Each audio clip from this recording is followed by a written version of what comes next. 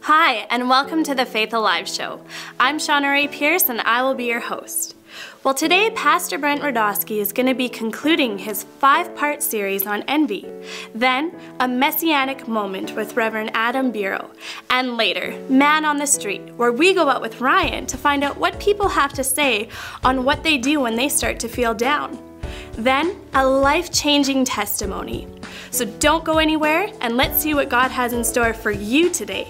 I'll meet you back here at the end of the show to pray with you.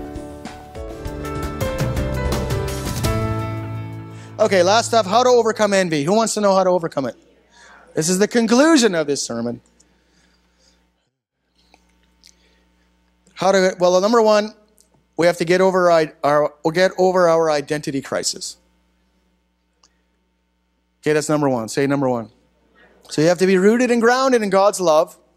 You have to know the width, the height, the length, the depth, the breadth, and all that. And the more you know that, and that's why we have to pursue love. You have to pursue God's love for yourself so that you can be grounded in it, rooted in it, understanding in it, so that when something good happens to someone else, you have no problem with that. You have God's love attached to you. You can look at someone and say, way to go, I'm so happy for you. I'm so glad you got the promotion. It's okay if I didn't get one, because you know what? God loves me. And you have to come to know that. You have to know that. That's identity. You know who you are. So you're rooted. You're grounded in it. What happens to someone else is of no significance to you. Because you also know, number two, if you want to get over your envy, is realize that God owns everything. And that He has no trouble getting it to you. If that person gets a position, or that person gets money, or that person gets blessed, or that person gets that, it don't matter. God doesn't have limited goods. He owns the cattle on 1,000 hills. So you get a couple, I'll get the rest. It doesn't matter. The Bible said God owns everything. There's nothing He doesn't own. There's nothing He can't do. There's nothing He's lacking. He's not up there scratching His head saying, oh my gosh, I guess you'll never get that position. You'll never get that promotion. You'll never get that thing. I've run out. Listen, God doesn't run out. See, but if we have a limited goods thinking, so you've got to be delivered from limited good. See, limited good comes from a limited carnal heart, right? So the more we get in God, the more love we get of Him, the bigger we see Him, the greater He becomes, the more in-depth relationship we have. All of a sudden, all those things don't matter. So what if that guy gets $1 million? What do I care? God wants to give me $1 million, He'll give it to me. It don't matter. God gets to preach. He gets to do this. He becomes a pastor. He gets to travel. He writes a book. He gets famous. It don't matter to me. And it doesn't matter to me. God wants me to do it, He'll do it. And if He doesn't, I'm fine with that too. My joy and help and strength in life does not come from those things. How about you? I dare say for many people that's not the case. For many, many people that's not the case. And to me, they miss the foundational truth of the gospel. They miss the foundational truth of this relationship with Christ. You can't tell me you have a great relationship with Christ and have envy in your heart. Because you're not trusting God, you're trusting man. Lack of faith is at the root of envy.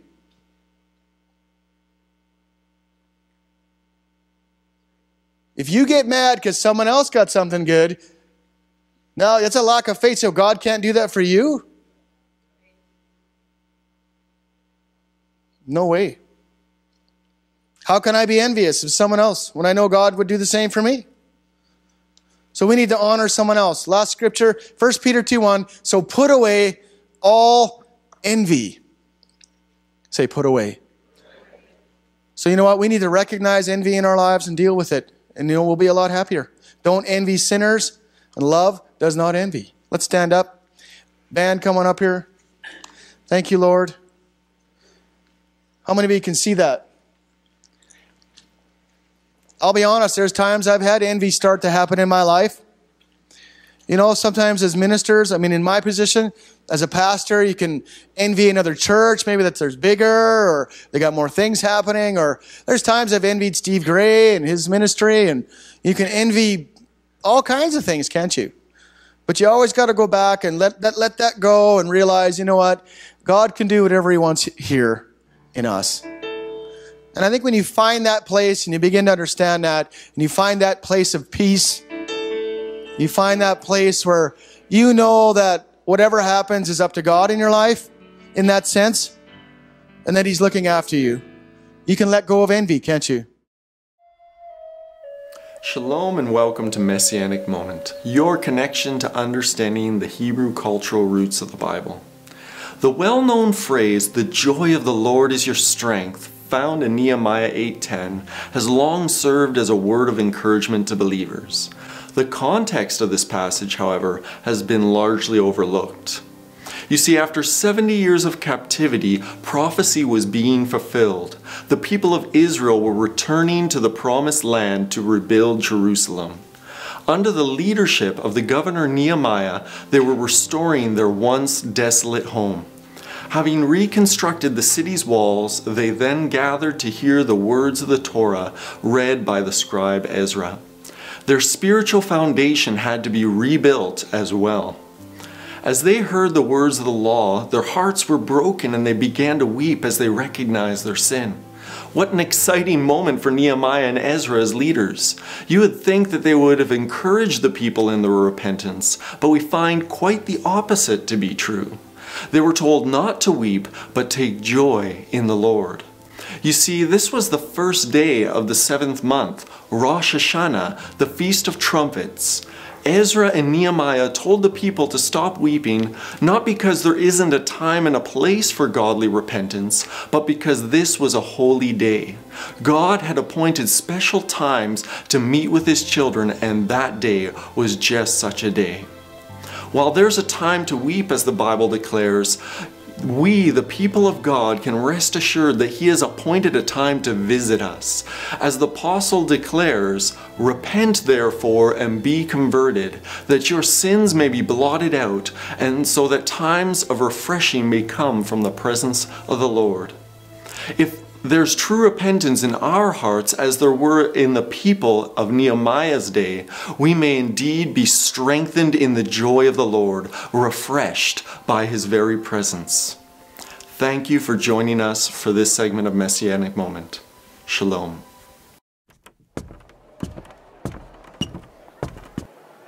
Hey, I'm not a hypocrite. I am not two-faced. I do not hate people who are different than me. I believe the Bible is real and applies today. I serve a living God, not a doctrine of my own making. I believe Jesus is the only way to salvation, and eternal life begins now. Being filled with the Holy Spirit is biblical. The power of God did not end with the apostles, and healing is for today. I serve God with my heart and energy, and I pray to a God who's alive and hears me.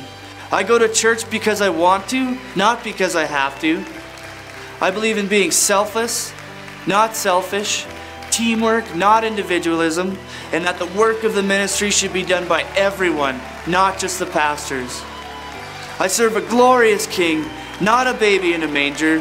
I serve Jesus with all my heart, soul, and body. My name is Bryn, and I am Christian. Man on the street. Okay, so when you're down or feeling low, what makes you feel better? Music. My friends. Talking to my friends and family. Taking time and just thinking about the situation, and usually you can find a lot of perspective.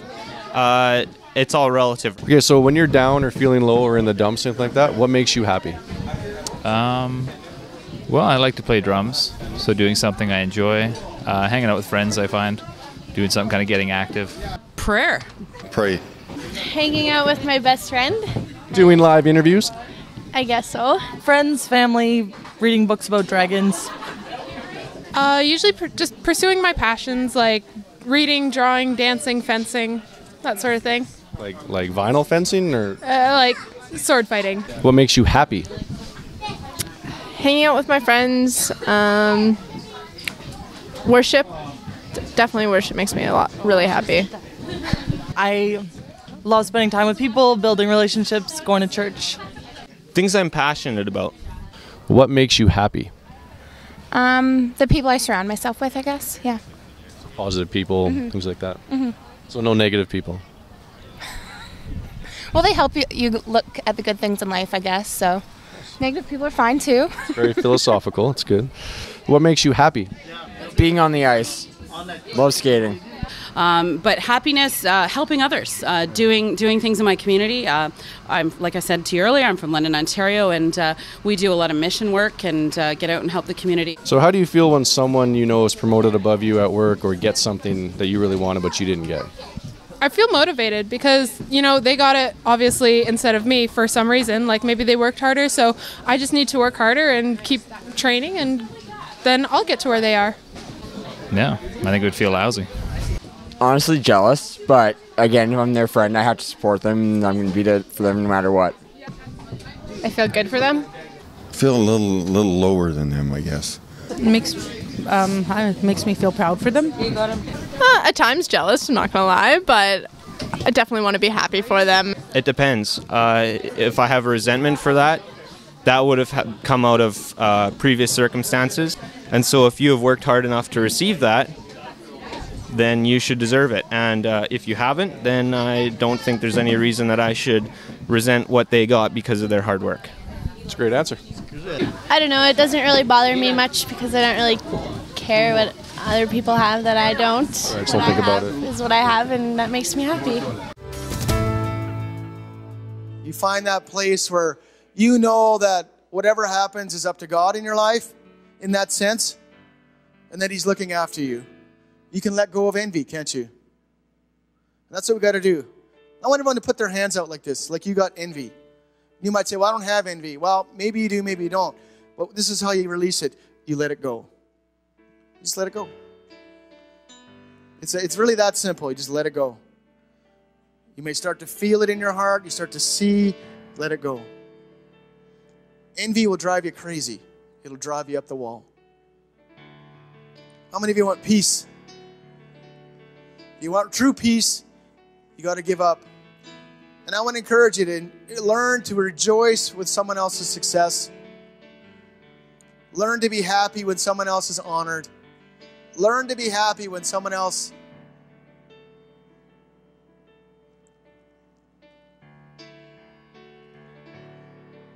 I think sometimes we hate people just because they're more successful than we are. Sometimes we look at someone, you know, how come I dislike that person? Or how come I dislike that ministry? How come I dislike that guy? Sometimes it's just because they got successful. And we didn't like it. And our hearts get all funny, don't they? So Father, I pray for our church right now, Lord. Every person here today. That, Lord, we would deal with envy in our hearts. That we will not allow it. I'm going to ask the prayer guys to come right now. Father, we will not allow envy to take root in our hearts. And Father, if it started today, even in a small way or a small manner, Father, if it started out maybe as jealousy, just simple jealousy or simple coveting or simple I want something, you know what, Lord, help us deal with it today. Help us pull it out by the roots today. Father, we don't want to allow envy into our hearts because we don't want to have disorder and every kind of evil. We don't want to have that in our midst. Lord, we want unity. We want love. We want strength. And Father, we want to walk in love toward each other. And Father, we can only do that by getting rid of all envy in our lives. So Father, right now I pray, Father, touch envy in our lives and pull it out. Pull it out. Father, forgive us for being envious. Forgive us, Lord, for being jealous. Forgive us, Lord, for over-desiring or having selfish ambition, Lord. Father, forgive us for wanting something more than we need to. Now, Lord, if you want to give it, if you want to bring it, if you want to promote us, if you want to honor us, Lord, then let it be. But Lord, we don't have to fight for it. We don't have to strive for it. We don't have to put someone else down for it. Nor do we have to defend ourselves and defend our position. Father, we are safe. We are secure in you. Christ, our rock, took me out of the miry clay and set my feet on a rock. Amen. So you know what? If that's you today, you say, you know what? I want to be on that rock again. You say, you know what? I think I've been affected by this sermon. I've had some envy. You know what? Don't be embarrassed today. We've all had it. And I encourage you to come. Get prayer. Get rid of it. Release it today in Jesus' name. Come right now. Come. Get rid of it right now. Get rid of all jealousy. Get rid of all malice. Get rid of all hatred. Get rid of all evil. Get rid of all sin. Come on, let's get it out of our hearts and our lives for good, forever and ever. Amen.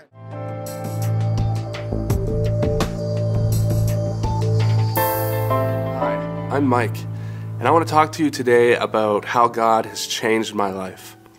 Growing up as a teen, I was rebellious against my parents. You know, I got into fights and arguments with them, and I ended up moving out at a young age, and the relationship between me and them was broken. I didn't talk to them for a couple years, and so I ended up going and moving on and going to college. And so I was in college at the time, and I entered the party scene. You know, I was doing drugs, I was drinking alcohol, and just partying. And that lifestyle just weighed on me. It just, the weight of that life it just pulled me down. It was just sucking my life right out of me.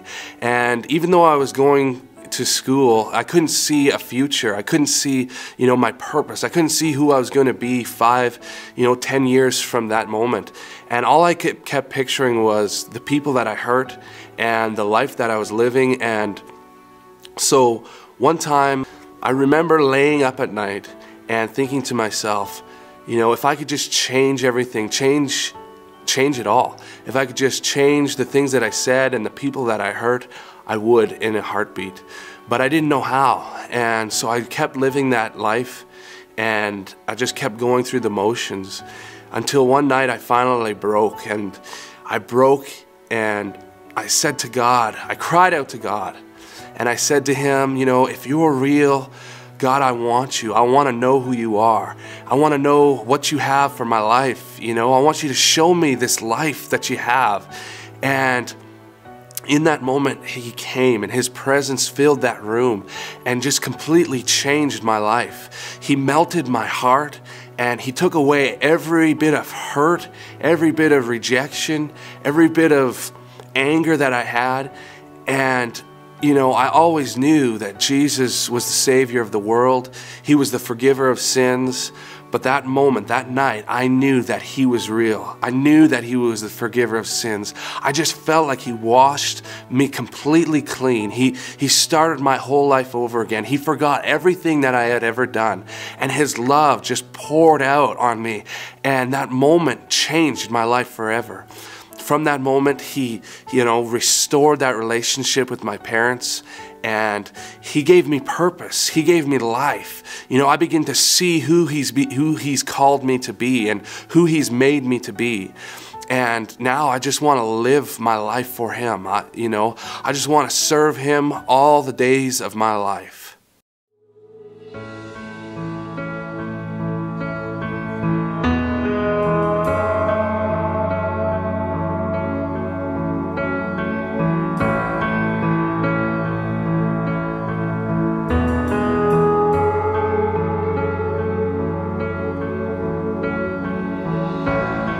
God of creation and ruler of time, come and rule this heart of mine.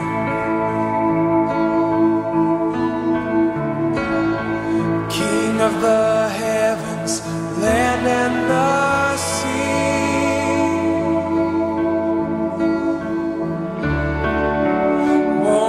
come and be king.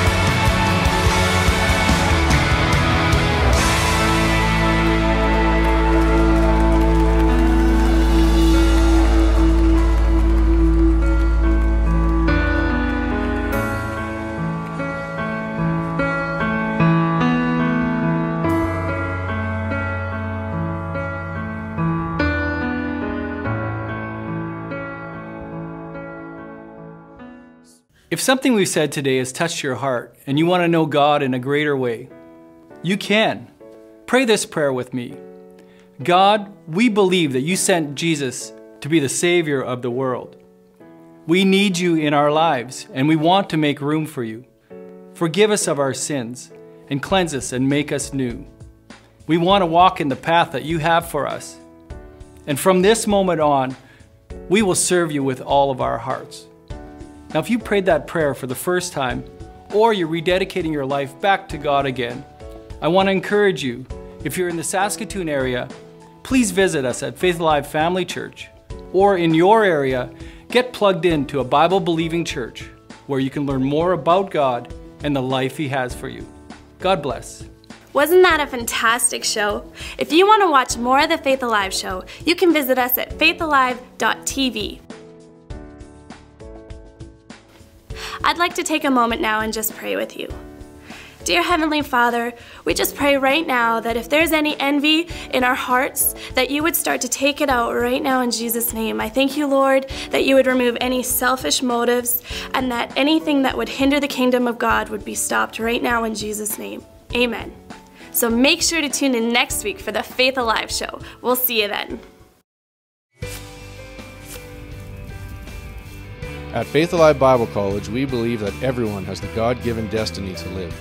Our passion is to prepare you with the tools, knowledge, and experience needed to succeed in every area of life and ministry. Our curriculum will challenge you to be transformed by God and empower you through immersion in His Holy Spirit. Study on campus, by correspondence, or online. Faith Alive Bible College. Your destiny starts here.